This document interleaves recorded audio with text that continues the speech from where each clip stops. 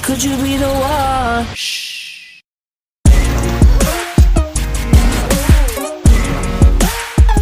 Good, good.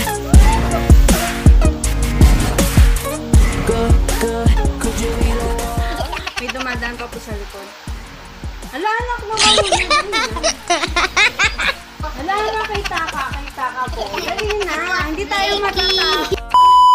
Hi guys! Hi mga kabosh! Hi mga bebe queens! Welcome to A-Quinn vlog. For today's video ay mag-unboxing po kami ni Blakey ng Treadmill!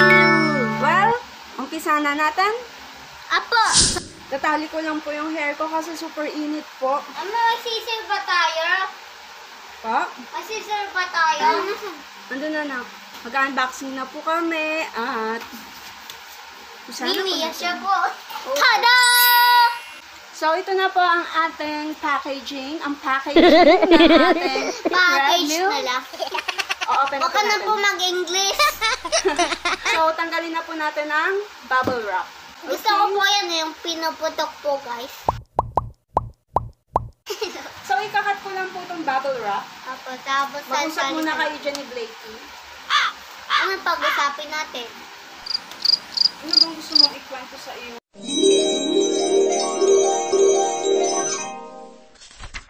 Mga kabos! Natulog pa ako ng unti, tapos nakisi yung panaginip ko, kaya gumising na ako. So, ako po yung editor dito, sa vlog na to. Oh my God! Wow! Diba po? Yeah, siya po mag-edit ng aming vlog. I-edit ko yung mga sounds para enjoyin niyo.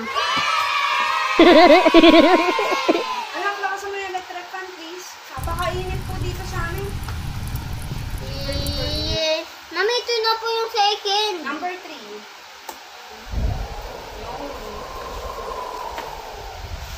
Ito na, anak, tulungan mo na si Mami. Sumunod na kayo sa vlog ko. Kung di ka pa yung nakasubscribe. Subscribe na po kayo sa kanyang channel. Ang channel po niya ay... Watch Blakey. Sinabi niya. Boss Blakey. Watch Chubok. Lalabas po dito ang kanyang channel. Opo, kasi hindi ko pa na-edit po eh. Apo.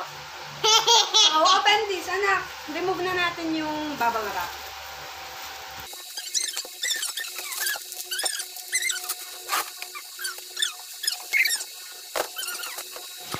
So, yun guys. May kailangan natin yung scissors. Oh! Hello? Are you ready? Ready? Are you ready, guys? 1, 2, 3, go! Wow!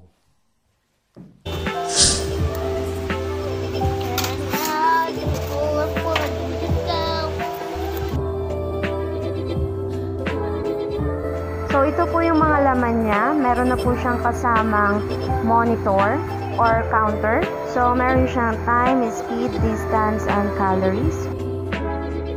Ito naman po yung handlebar para sa waist trimmer. Meron din siyang freebie na pull rope. Pero parang iba yung itsura niya kaysa dun sa picture. So, isang pares po siya ng pull rope.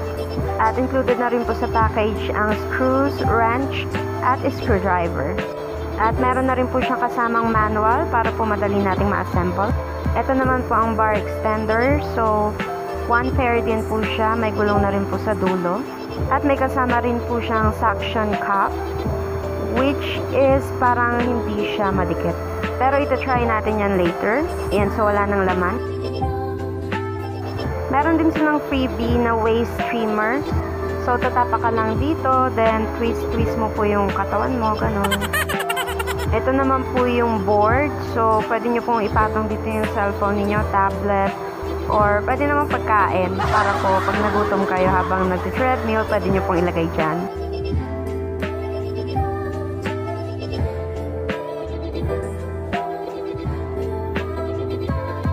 At ito naman po ang sit-ups bar. Diyan nyo po ilalagay yung paa nyo pag nagsi-sit up kayo, para hindi po kayo mahirapan.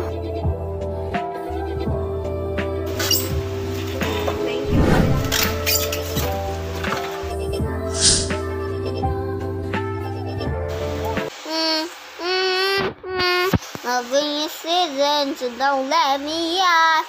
I want you forever. Look in the sky, sky, sky. So, i-assemble na po natin. Una po ay ilalagay ko po ang sit-up bar.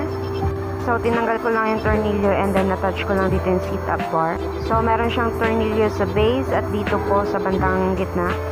I-screw lang natin siya and then i-lock natin siya gamit itong washer. Higpitan ko lang para hindi po mauga yung sit-up bar. Malapit na po namin mabuo. Malapit na po namin mabuo. Parang, Mami, na-stuck na ako dito. Oh no, oh no, oh no, no, no, no, no. At ito naman, ini-screw ko lang yung handlebar para maging fixed po siya. So, gagamit po tayo ng wrench. Hex screwdriver or hex key ata po ang tawag dito sa tool na ito. Ito po, kinakabit ko na po ang handlebar para sa waist trimmer. Siguraduhin naman po natin naka-fix yung screw para po hindi mauga yung handlebar. At i-screw lamang din po natin ang suction cup. Ang purpose po nito ay para po kumapit siya dun sa sahig habang nagti-treadmill tayo. Pero I doubt kung didikit to kasi itsura pa lang hindi siya mukhang madikit. Next naman ay kakabit ko na yung extension bar. So tatanggalin ko lang yung cap nitong kabitan ng extension bar and then ikabit na natin. A few moments later. So ito na po ang ating treadmill.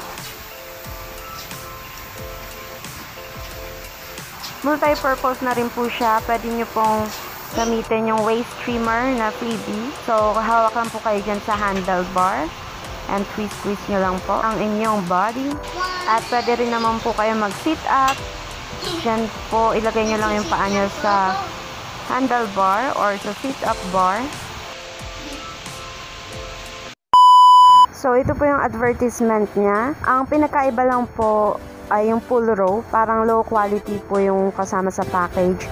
And yung waist trimmer, naka-separate din po siya.